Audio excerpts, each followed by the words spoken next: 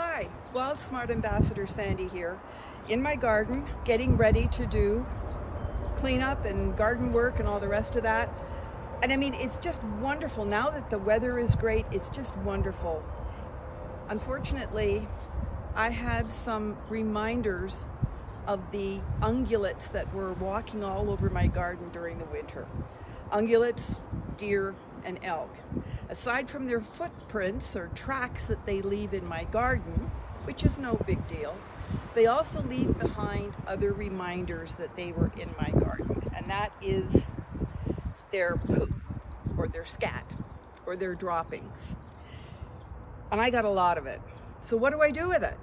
Do I leave it? Do I pick it up? But what do I do with it? Well, I've got some advice for you. One, don't leave it, okay? Ungulate droppings is notorious for having a lot of pathogens in them, including E. coli. And that is not good for you, the gardener, working in your garden with all this around you. It's not good for your kids that are playing in your garden, and it's not good for your pets. Not only that, with warmer weather and either watering or rain, it's going to start to smell, and it will attract every other animal in the world to your garden, and they will take the potential pathogens back to their homes, and you're going to have more droppings, okay? So you want to get rid of this stuff. So what do you do with it? Well, you can compost it. However, you have to do it safely. And to do it safely means you need a hot composting system.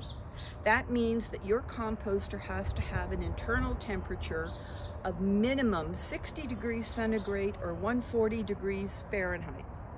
If you don't reach that, you're not going to kill the pathogens. So how do you make compost? If you have one of those systems, you gather this stuff up and you wear a mask and you wear disposable gloves to do this. And you really do need to wear a mask for this, because you're disturbing these things. They're going to break off and you're going to have air particles floating around, and if you start breathing those in, you're going to get sick. So don't wear a mask and disposable gloves. So you take the droppings and you put them in your composter, and you put in your thermometer and you bring it up to 140 or 60 degrees. That's maintained day and night. And you let it sit there. Once it's reached that temperature, you let it sit for 5 days. At the end of 5 days, you mix it all up so that the stuff that was on the outside is now on the inside of the composter. So it gets heated, okay? And once it comes back up to 140 or 60, again, you count 5 more days. Then you can dismantle your compost, take the material out. Is it good to put in your garden yet? No. It is still not safe enough to put in your garden.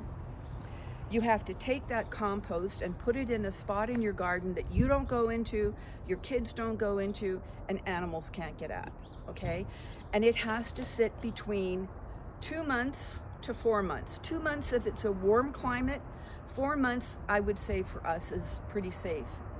Then you can use it. So if I made this into compost today, I would be able to use it in the fall to replenish nutrients in my garden. You can't use it right away. Okay, ungulate dropping manure is much different than the bagged manure or compost that you buy from the garden center. Those commercially produced bags of manure have been processed and at high temperatures to kill off any pathogen that is dangerous to you, your kids, and pets. So it's safe for you to use that material. This is raw manure, and it has live pathogens in it that are dangerous to your health. And finally, the next suggestion I have is the one that I use. I can't have a composter in my property. It's not sunny enough and hot enough in my backyard to do it. So what do? I wear a mask. I have disposable gloves. I have compost bags, and I have 2 old stir sticks from painting. And what I'm going to do is I am going to pick up the droppings one at a time, put it into a compost bag, and then I throw it out. And that is the safest thing for you to do if you don't have a hot system composter. Now, even if you don't have elk or deer in your garden, you may have rabbits, and it's the same thing, only smaller poo. So what do you do with ungulate poo? Compost it properly, or better still, throw it out and let the pros compost it commercially. Always be wild smart, especially in your garden.